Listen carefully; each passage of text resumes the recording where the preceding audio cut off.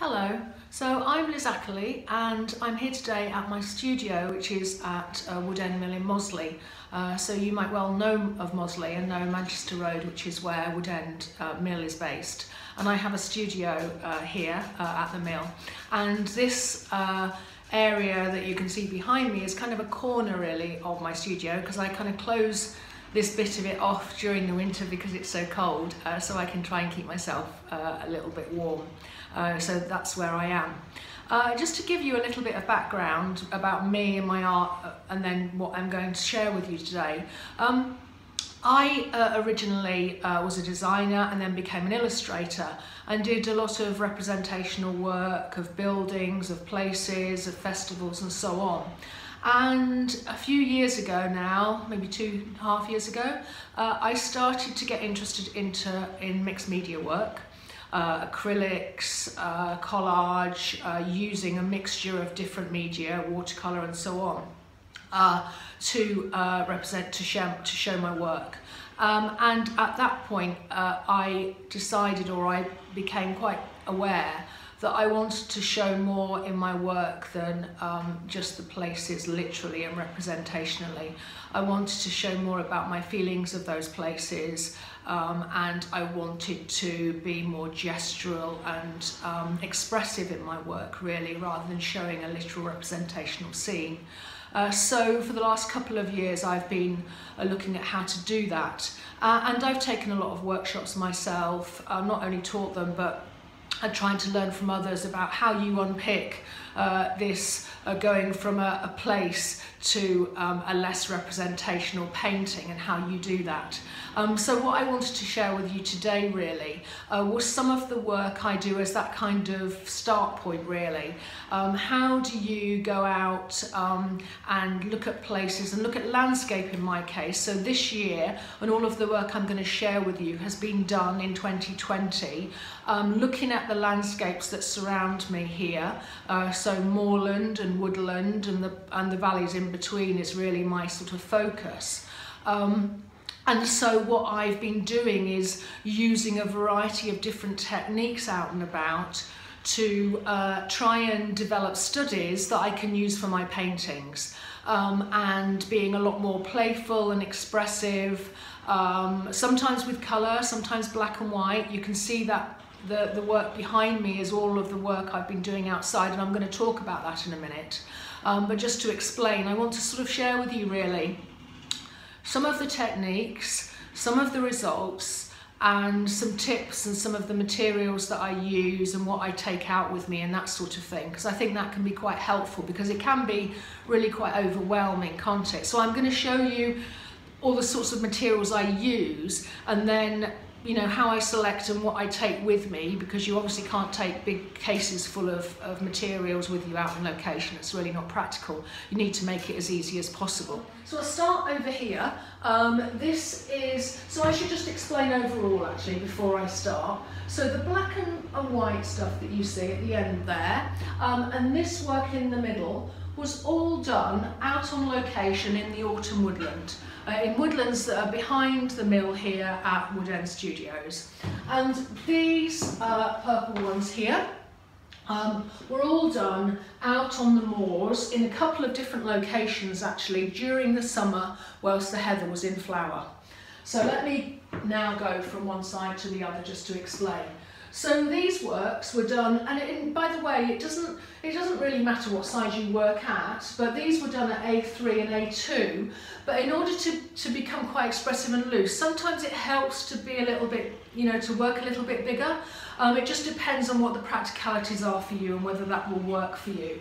So I always say with this type of charcoal approach, try and do it at A3 if you can, just because it can get you, you can make those moves and gestures with your arm, and it becomes easier. So all of these were done with a combination of willow charcoal, compressed charcoal, and maybe some graphite, and I use a rubber to dig into the charcoal. So those were done, as I say, out in the woodland, and all I did with these actually was to put the big shapes in very broadly, and rubbed the charcoal into the paper, the big shapes of the trees and the canopies that I could see in front of me, and then I used my rubber to start digging in And when I'm looking at these subject matters, I'm not sort of trying to produce a flat view. I'm pretending I'm actually crawling amongst the trees with my rubber. I'm going around the back and through and around. And you get these kind of nice white spaces and things, and then you can work over them with line work. And I'm not particularly going to focus on that today, but that's just a approach I use out and about when I'm using black and white. And I'm going to use that same approach in the winter, across the winter time on the moors.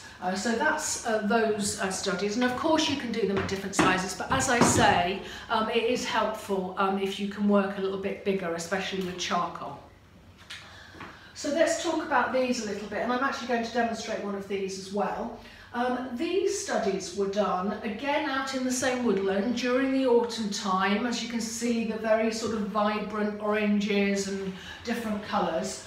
And I used A2 paper here. I'm going to talk about the paper specifically when we talk about the different materials, so I won't dwell on that. But all I've done here is to divide it with tape into 4. It's an A2 divided into 4, so each of these is just a little bit less than an A4. So if you didn't want to work bigger, you could just work on it on individual A4 pieces or whatever works for you.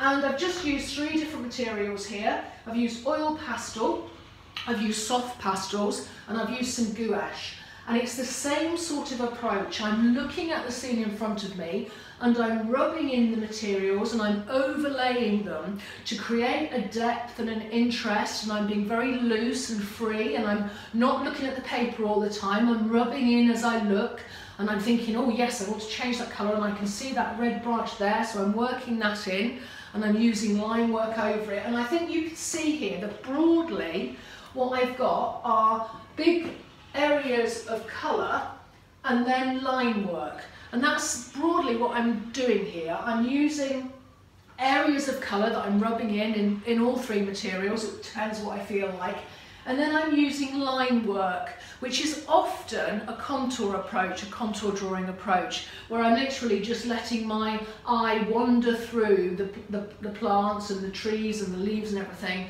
and I'm using as my eye is following round, I'm just making marks on the paper, and I'm being very loose and expressive. And hopefully you can see here the wiggly lines, the scraping in lines, the more straighter lines, the swirly lines, and all different sorts of lines that I'm using with those 3 materials that I'm using, and that's really all I'm doing. And you can see that you get some really interesting results, and I'm going to demonstrate how I do that as well, so you'll be able to see a little bit more, and I'll try and talk you through as I go. And then I want to show you these here. These were done a little bit differently. This is all done on A3. It's quite a nice size to work when you're using paint. And here what I've done is I've used acrylic paint and then a couple of other things. So sometimes I use woodies, which are Stabilo pencils that are also water soluble.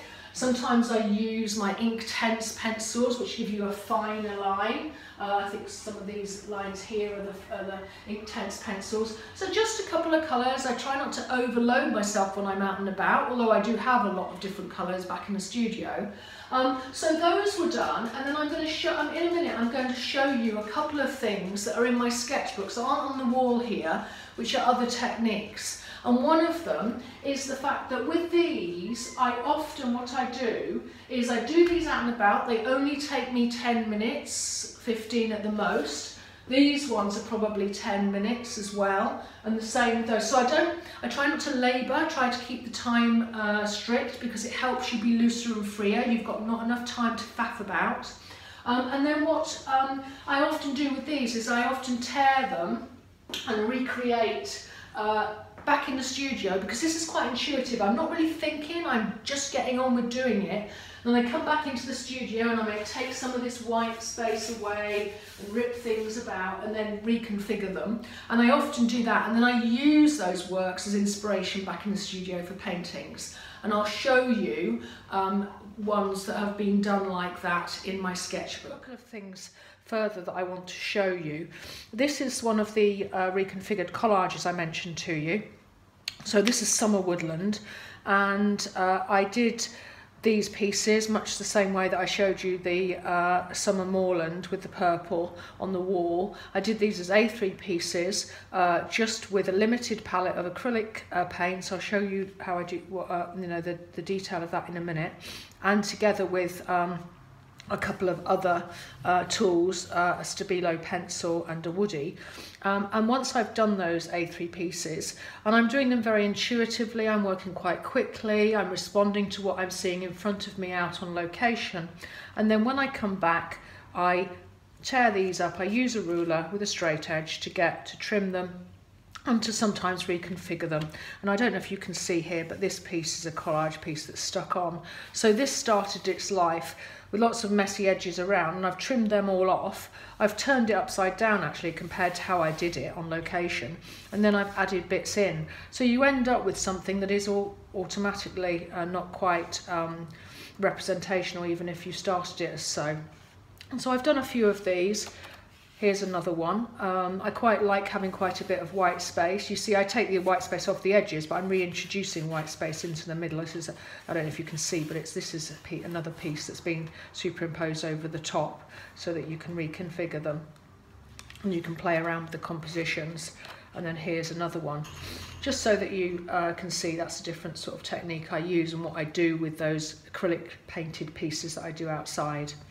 So that's that. I should just mention that this is a ring bound. I never take these out. I find them a little bit troublesome out and about actually. But this is a sea white. Most of my sketchbooks are sea white. I do find the cartridge paper very good and very durable and sturdy. So I'm going to show you another of sea white sketchbooks books now. But this one, just so you know, I painted the cover. That's what that is, because this is my Moorland sketchbook. I use an elastic band to keep the cover closed, and unless some of them do come with it, and then I don't need one. And I wanted to just show you a couple of, and I'm going to demonstrate how I do these. How I do these very small, these quick studies, small studies and quick studies. These were done on an A4 that is taped off, so you end up, so each A4 has got, you know, these 4 pieces, so these are now A6 pieces, or even slightly tinier. And what I do here is I set a timer for 2 or 3 minutes, and I'm just looking at shapes and lines, and I'm creating these images, and these can be quite helpful back in the studio, just as further studies really. They're very simple, there's a clarity to them. There's a few more there. Just tell you how I take things out. I use it's just a backpack bag, Northern Ridge this one, but it's got a nice backpack at the pocket at the back, so I can put A4 size things in it. It's got lots of pockets. You can kind of use what you like, but I just find that useful because I can get everything into that. So in terms of papers, let me just show you what I do. So it's helpful to have some sort of a board, a sort of heavy board that you can lean on. You can use these wallets, are very useful actually. This is just a De La Roni one, and it's rather battered now, but you know, you can see how useful that is, because it not only does it keep your paper flat, but it doubles up as a board that you can lean on. So that's very useful. In terms of the paper that I use, let me just explain. I tend to not use lots of different types of paper. I tend to use cartridge paper when I'm out and about, and this is Sea White 220 gram because it takes quite a lot of punishment. So I use that pretty routinely for the work that I do with acrylics, throwing water at it, charcoal at it, finishes at it, and all of the rest of it. And as I said to you, I often tape it off, so this is ready for some small studies that I'm going to demonstrate, so I've just used an ordinary tape for that. So that's the paper. In terms of the black and white, let me start with black and white materials that I use. I don't necessarily take all of these out with me. I might just take 1 or 2 out with me, but I do use willow charcoal. I'll talk about that in a minute. Conte markers. That's a Posca, and that's just a permanent marker. Graphite, I'm a big fan of graphite. And then my favourite, compressed charcoal. The compressed charcoal is really handy because it's, unlike the willow charcoal, it's water soluble. You can press it into the paper, you can draw fine with it, you can rub it in and get some really beautiful velvety marks. So often I'll just use this with some spray water and maybe a graphite stick and some willow charcoal, and that's all I'll take with me. The other thing, just to finish by mentioning, is the rubber. That's quite important. Once you rub your charcoal in, especially with the willow charcoal, you can dig into it and get your white space back, like I was mentioning with those studies on the wall, using a rubber to rub in, and you almost moulding with the rubber. Now let me explain to you the sorts of colour materials I use for colour. So that's a rather messy box. It's been out and about and it's got rather grim. That is the oil pastels that I love, and I really like the gallery inscribe ones because they're relatively cheap and they're also not too soft. And then I use soft pastels. And I have a tub, and I don't take them all out with me, but I have a tub of these gouache.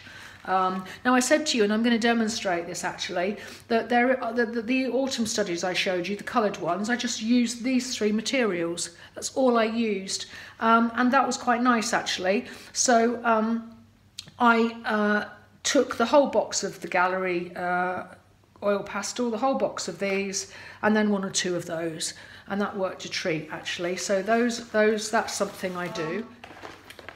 The other things I wanted to show you, if I'm going to use, I showed you those acrylic paintings and I'd collage them and so on.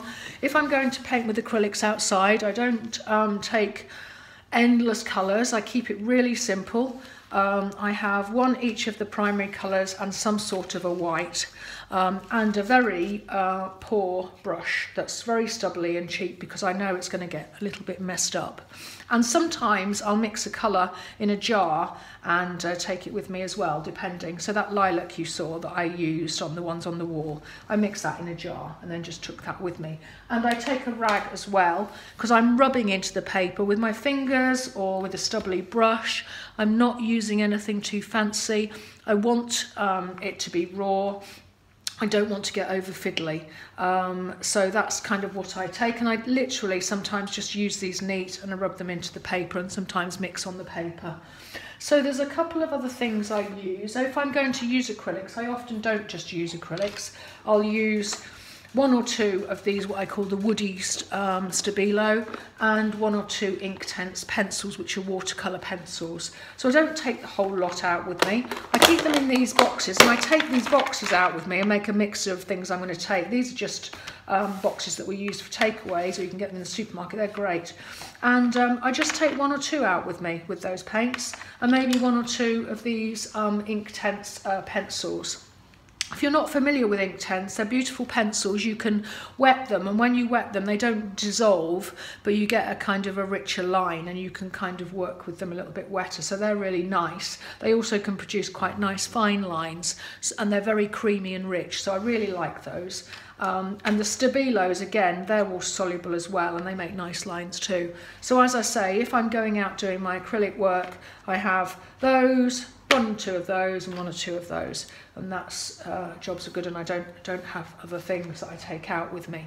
And one thing I would say that I think is really useful to know is that when you go out, don't take out everything with you just in case. I say that I always have this in mind. I'm going to do this type of a study today, I'm going to do that type of study today, and I take out the materials accordingly. So you know when you start, because otherwise going out there with all your materials and looking around you, it kind of gets overwhelming. So it's very helpful to just have your paper, have it taped if you're going to tape it, and have the materials that you're going to use and just get going.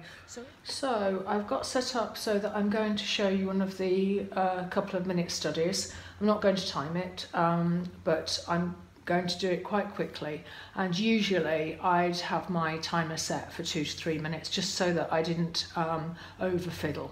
So I've got my A4 paper that I've taped into 3, because I quite like doing these long thin ones. You can do it as you like. I showed you some other ones that were more A6. And I'm literally going to be focusing, I'm going to be using some gouache, I've got a woody, I've got a graphite stick, and I've got a couple of my Inktense pencils. I don't always use all of these, and I might not use them all today, but just so that I've got them there to hand, and some spray water that I might need.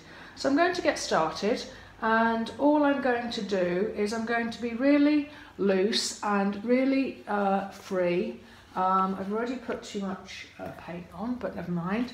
So I quite like it when it goes to the edges, because when you pull the tape away, you get a nice kind of clean line.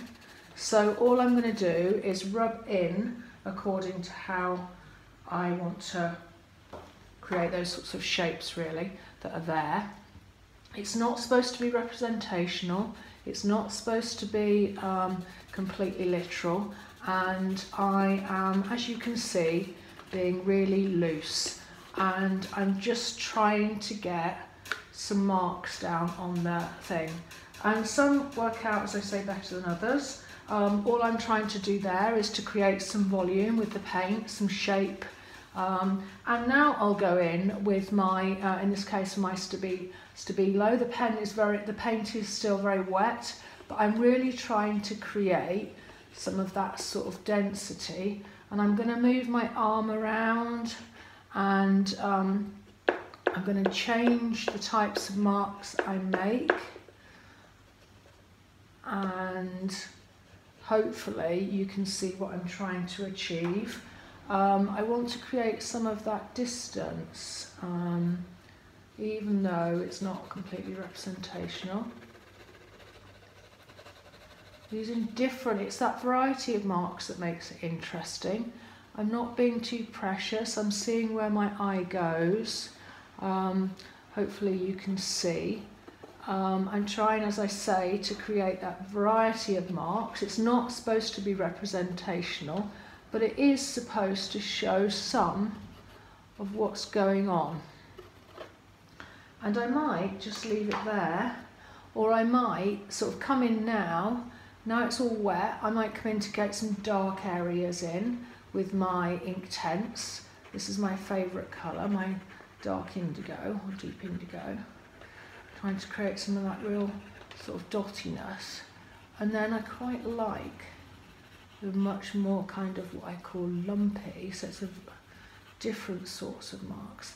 And then I'm quite a one for wanting to create, I quite like it when the things at the front are bigger and then the things at the back are smaller.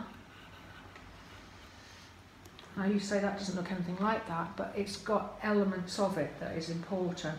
Now one thing I wanted to do, I might even spray it.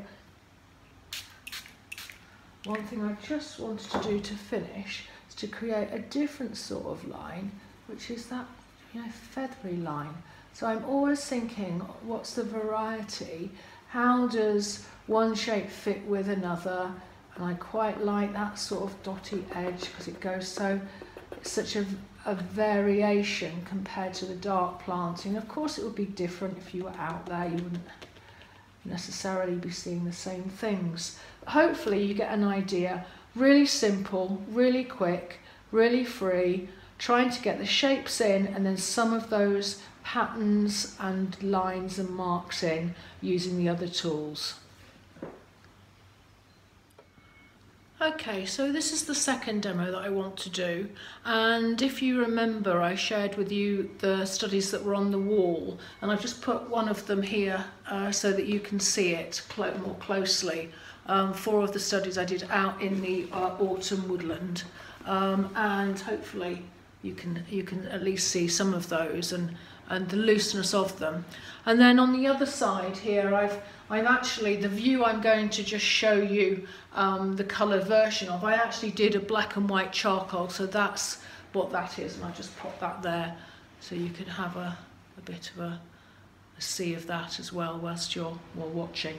So this one I'm not going to necessarily do in 2 minutes, but what I am going to do is, this is the scene here, which is a lot of cherry trees actually, all in various stages, and there's another tree behind which isn't a cherry tree, which is more of the sort of rusty, reddy, orangey colours. And I'm going to use the three materials I talked to you about, the oil pastels, the softer pastels, and then some gouache.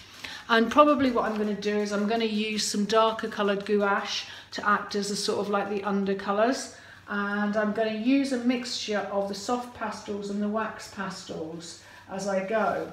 Now, the really nice thing about you mixing these media is they kind of resist each other, and you can kind of layer over them and you get kind of nice effects by doing that. So I'm going to get started, and hopefully just seeing that you can actually see. Sorry, where my hand is, you probably won't be able to. So I've decided I'm going to start off with this soft pastel, and I'm going to rub it in a bit. Some of it's going to disappear. And then I'm going to overlayer it, and I'm going to, you know, make some mess. And I'm going to try and get into it, because the thing about it is here is you just kind of start to act really intuitively. That's what you need to do. I'm going to use it's not red, but I'm kind of getting into that sort of, I like that sort of like massive stuff at the back there. So I'm rubbing that in. So that's all soft pastel. You can see I'm starting to get some effects in the way that I'm working. I'm going to come in now with some oil pastel over the top, and it's going to resist and it's going to get messy, and I'm going to be able to do some marky making things. I'm still kind of rubbing in, I'm still getting the areas in before I'm going to start using more line work. So I'm just going with the flow. I'm seeing what I like to, quite like these sort of, the way it's sort of little circular things here. And kind of, and you can see how a funny effect you get when they layer over. And I'm going to come back now with maybe some more orangey browny colours on this. So that's much redder actually, and I'll overlay with some brown as well. Got some brown here. Put some out so that it'll make it a bit easier to see. I hope you can see that, and you can rub if it's getting too kind of not what you want. I mean, I'm starting to feel that that's too dark, so I'm going to come back and put some more red over. I'm not getting to the colour I want yet, so I'm going to put some orange over. So you can see how loose you can be and how much you can get away with really with these studies. I'm going to come in with some gouache in a minute. Kind of liking the way it goes all feathery up there. And I'm just, you know, going with what I kind of like to feel I'm wanting to kind of create really. Now I'm going to be very, very loose, and I'm going to literally press in some of this purple as the undercolour. Quite like that.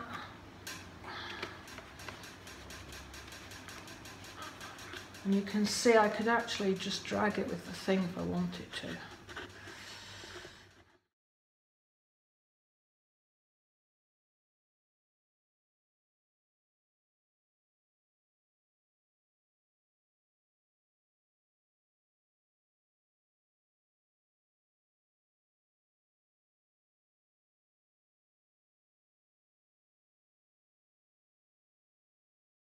Work with their habit, and to try and get that kind of huddled over effect of the trees, and they're quite low on the ground, and how they kind of slumbery and sort of arms sort of outstretched really. So hopefully you can get an idea of how I'm working with these things and how that is similar to what's going on there. And I may just come back in and say, well, I'd quite like to get some more of those dots in, and I'd quite like to get that, because it is quite a nice effect. And I've got some smaller ones, but maybe I want to put some bigger ones in, and I want to put them through the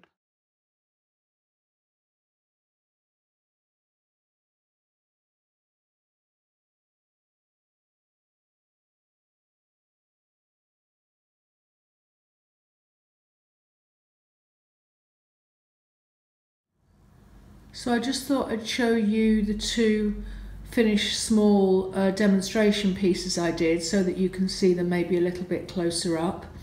And I wanted to just say as well that when I do these studies out in the field rather than from photographs, I'm actually looking in different directions. I'm not just looking at a single view. So necessarily the pictures produced or the images produced are not what you see exactly in front of you, because that's not how I'm creating them. I'm looking in one direction, then another, maybe connecting one bit from one view I'm looking at to another. So, and that's how you create these interesting compositions. And subsequently, my paintings are not single views, they're multiple views and experiences of the place. And that's really what I'm aiming for. So just be aware that, you know, you look in different directions to create an interesting piece of work on the page. It doesn't matter that whether it looks like what's in front of you. In fact, hopefully it won't. It will be more interesting and layered. And I'm creating, as you can see from the way I was working, I'm superimposing one material on top of the other, so creating this depth through the layers. So I just wanted to bob back on here. I hope you found the demos useful, and also the other pieces that I described to you around the materials and the examples there. I do have a YouTube channel called Liz Ackerley, and on that channel I have a lot of videos that I've been sharing during 2020 actually, of me developing this work on location. So for example, for the summer woodland studies that I showed you in the collage, I have two videos on my channel. One was me out and about in the woodland creating the acrylic paintings, and then the other one was me reconfiguring them back in the studio. Similarly, with the examples I was showing you of the small studies, I have videos showing me out and about doing those small studies, and also many of the other works that I was talking about, and the approaches, I've got videos showing me doing those works out on location. So good luck with going out there and having a go. I think you'll find it a lot of fun. It's really an enjoyable part of the process, and thanks very much for watching. Bye-bye.